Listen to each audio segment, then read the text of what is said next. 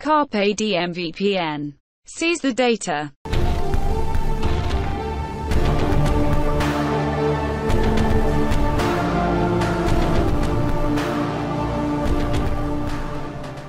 Hi, I'm Tim McConaughey and welcome to The Shortcut.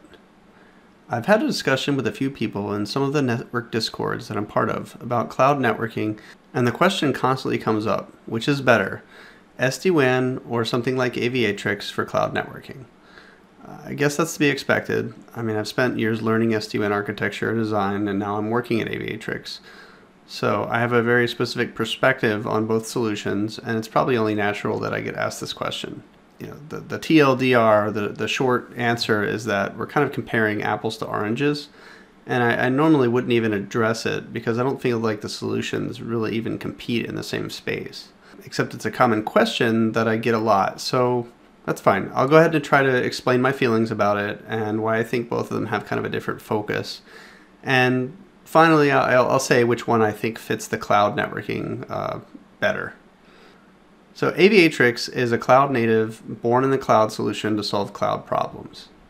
It's not focused on things like the best path over the WAN to reach users, how, whether it should take MPLS or internet or how those WAN links are performing, because it's focused on kind of that visibility, security, route intelligence, throughput within the cloud itself, and then delivering that outside the cloud to the consumers, the consumer of the cloud, whoever that is. It's users, on-prem workloads, whatever those are, that's the focus. So Aviatrix is not building complex ideas about colors and transport options. It's not sending the best path discovery information over all the WAN links that are available to use, because connectivity within the cloud carries a totally different set of challenges than connecting to the cloud over a WAN. SD-WAN is a solution focused on delivering the best consistent transport behavior and the optimization, utilization of the WAN links between branches and data centers, data center to data center, user to remote user, whatever it is, and then offering connectivity to the cloud for users and for on-prem workloads so that they don't have to hairpin through a data center or whatever. So Cloud Edge is as far as SD-WAN actually comes into the cloud, meaning that basically with an SD-WAN solution, and any of them, I know Cisco best, so that's what I put on the card, if you will. But this is really kind of a blanket statement, in my opinion. You pick an SD-WAN solution, and it basically kind of comes up to the Cloud Edge, tosses an SD-WAN router over the side, and connects to the workloads that way. And in all cases, it's not that pretty. SD-WAN is not focused on the cloud networking visibility challenge. It's not focused on kind of within the cloud, beyond that edge connectivity. It gives you connectivity to it, but it's not interested in solving those problems about visibility, encryption, security, so on and so forth, beyond kind of that first step inside the cloud. So it's offering just good enough connectivity to the cloud via some kind of basic IPsec to cloud native good enough network constructs. So bandwidth within the cloud between the workloads is not something that SD-WAN's concerned with. It's not worried about visibility beyond that cloud edge where the routers live, the SD-WAN routers are at. So encryption and visibility, those are happening at the cloud edge, to the WAN, to the on-prem, to the users, not between the cloud workloads that don't pass through those SD-WAN cloud routers. So in the case of AWS, as an example, so the SD-WAN and the visibility ends right here at the TGW, right? They connect to the TGW. The TGW is a black box. The TGW is doing inter-VPC workloads. The SD-WAN is not seeing it. It's not expecting it. It's a black box solution until leaving the cloud, basically, or getting to the SD-WAN and leaving the cloud. So, the only thing that's kind of being inspected and getting that visibility are your workloads to your on-prem or inter-region, inter-cloud, wherever you're going to cross that SD-WAN fabric. And this is similar across other cloud implementations. The SD-WAN's an edge use case with basic IPsec connectivity to the cloud routing constructs, and that's where we pick up all the encryption, visibility, so on and so forth. So Aviatrix is focused on orchestrating cloud networking from the VPC and subnet level at the CSP layer up to our own Aviatrix data plane, which does that end-to-end encryption all the way to on-prem, potentially over a DX or ExpressRoute or something like that. Not getting too far into it, but you get end-to-end encryption up until we hand off out of, basically leave the cloud, if you will. So it offers high performance encryption at scales, well past the IPsec limitations that SD-WAN is going to have in the cloud. So in Aviatrix's use case, we multiplex IPsec tunnels and offer that encryption using just a couple of gateways, really. Gateways being our, kind of purpose-built routing, forwarding solution. Just per side, 1 or 2 gateways, and we can multiplex our IPsec tunnels that way. Versus, with SD-WAN routers, you generally, to get to that same performance, you have to scale out, meaning you have to run a lot of routers.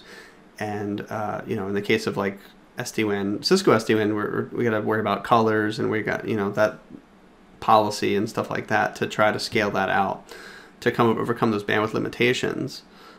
So the other thing is SD-WAN policy and orchestration is focused on solving WAN challenges. So within a cloud, it's not going to be that often that we're going to have multiple providers, 10 different paths. With partners, we do like kind of a little bit like, Equinix or Megaport or some kind of, I think what Cisco calls interconnect now, that type of solution. So you have the ability to do that, but within the cloud itself and even between clouds, even then, you don't have that many options. You're not building 10 different connections between all the different providers that way. So our concept of being able to use colors and do path analysis and everything, we're kind of losing a lot of that benefit that SD-WAN offers when we move into the cloud, because there's just not that many options to connect things together in the cloud. The cloud is kind of very basic on the networking side. And the CSP owns the transport, really. I mean, you're not seeing any of it. You're not owning it. You're not steering it. You're just riding on top of it, and you can't even see it. That's the other thing I wanted to mention is that so you kind of lose one of the biggest benefits of SD-WAN right out the gate when you move into the cloud and you talk about intercloud or even intra or intercloud networking. The CSP controls everything, so the SD-WAN policy is kind of blunted and lacks just all the options that you have because there's not that many carriers to take advantage of. So it's cut out. Now, from a cloud problem solving solution, SD-WAN orchestration, at least right now for the ones that I've tried, it's kind of kludgy and the workflow is difficult. And that's because it's adapted from a WAN workflow to fit the cloud. So the solution is trying to fit the cloud in. It wasn't built to be cloud native. The use cases are kind of like, kind of shoot in and kind of adapted and pushed to fit the cloud use case.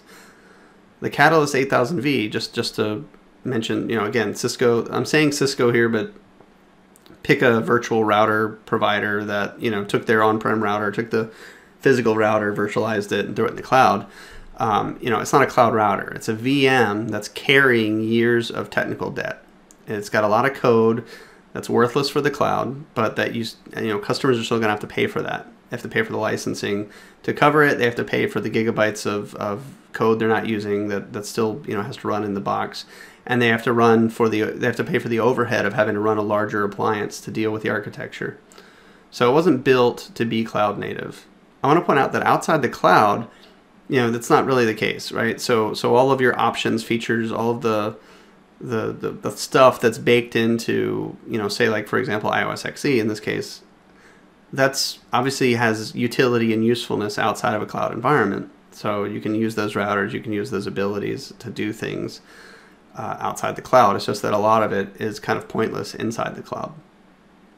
So again, this is a cloud use case discussion. I want to be very clear, right? We're talking about what is the best option for cloud. Right, so it may sound like I'm dragging on SD-WAN here. I'm not. I still think SD-WAN is a very good solution for the WAN, and I didn't change my mind when I left Cisco about that. It's a good WAN use case. So let me just back up my pontification here with a little bit of data.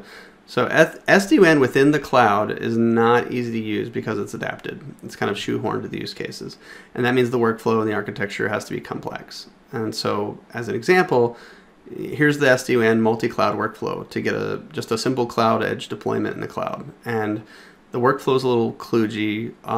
It's getting better. Development fixes all problems, right?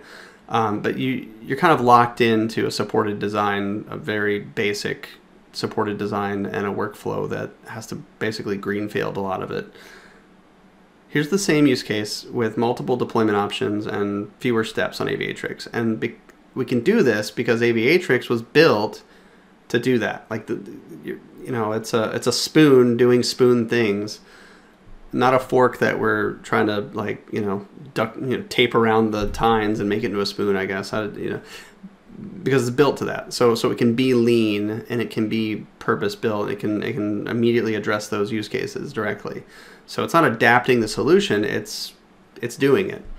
So it's more directly applicable. So my point is that the goals of each solution are very different. And so it's not really necessarily a fair comparison. So I'm trying to point out that the solutions tackle different problems. If I were going to go, if I was going to do a head-to-head comparison on WAN optimization features, I would expect Aviatrix to be crushed by any given SD-WAN vendor in the same way that I feel like Aviatrix crushes SD-WAN inside the cloud. So I'm not just talking Cisco, right? I'm talking just pick an SD-WAN vendor. The thing that they were built to do is going to perform better than Aviatrix would, in that arena, I guess is the point I'm making. At least right now. I mean, who knows what the future holds, but that I think is a fair statement. We have some options though, because if you're already invested in an SD-WAN, you don't have to follow the sunk cost fallacy of paying more and getting less inside the cloud. The SD-WAN terminates at the cloud edge. So Aviatrix can cohabitate with such a deployment, and we can use like BGP, and we can hand everything off or bring everything in and do everything within the cloud. So there's room for SD-WAN deployments, and so like an Aviatrix inside the cloud deployment or a multi-cloud deployment even to work together. So it doesn't have to displace an SD-WAN investment, and you also don't have to go all in on an SD-WAN investment even though you're losing so much trying to do SD-WAN within the cloud. Because the Aviatrix piece is gonna leverage, true end-to-end visibility and encryption that we just can't get with an SD-WAN deployment right now. And if you're not invested in SD-WAN, Aviatrix can meet you at any CSP, private link. We have solutions for high performance encryption across those private links. We can meet at the branch with what's called a site to cloud solution, which is just IPsec landing on our transit and immediately on the data plane in the cloud. So you would still own that entire data path from a visibility perspective and encryption perspective. So there's options, I guess is the point I wanted to make. Now, I don't want to intend this to become a series of sound bites that look like I'm bad-mouthing Cisco's SD-WAN or anyone else's SD-WAN solution. If there's a takeaway from this shortcut, it's that Aviatrix and SD-WAN aren't really competitors. They're both built to solve wildly different challenges, and they can work together or apart.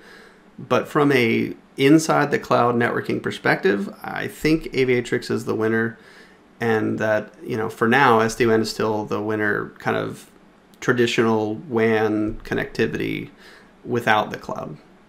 So I hope this has been somewhat helpful. Let me know in the comments below if you completely disagree, if I'm off your Christmas card list or whatever. If you're going to disagree, please just bring some, tell me why. Don't just say, hey, I disagree or you're full of crap. Let me know why you think so. I would love to have a discussion and maybe some things I haven't thought about, although I've been thinking about this for a while, but certainly I'd like to see other people's viewpoints. Thanks for joining me, and have a good one.